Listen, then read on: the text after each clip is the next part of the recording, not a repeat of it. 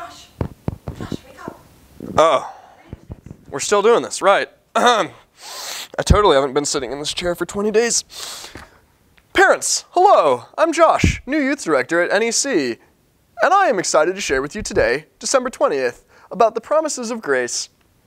Isaiah told the people of Israel that God would rescue them through a hero. The hero would suffer and die in their place. God also gave Isaiah many messages about grace. Grace means being treated by God as good, even though we do bad.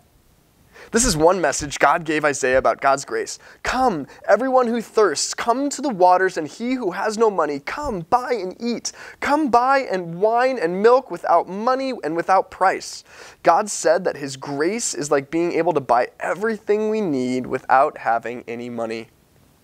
God also had a grace message about the special, lasting friendship promises or covenants that he made with Abram, David, and all of Israel. No one had kept their side of the promise with God. Everyone had disobeyed, but God still told his people that he would make an everlasting covenant with them.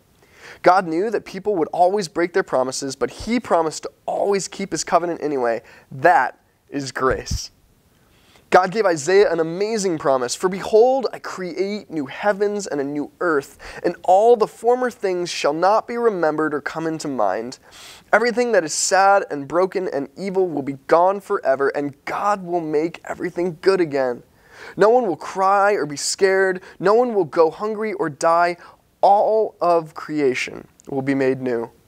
The wolf and the lamb shall graze together. The lion shall eat straw like the ox, and the dust shall be the serpent's food. They shall not hurt or destroy in all my holy mountain.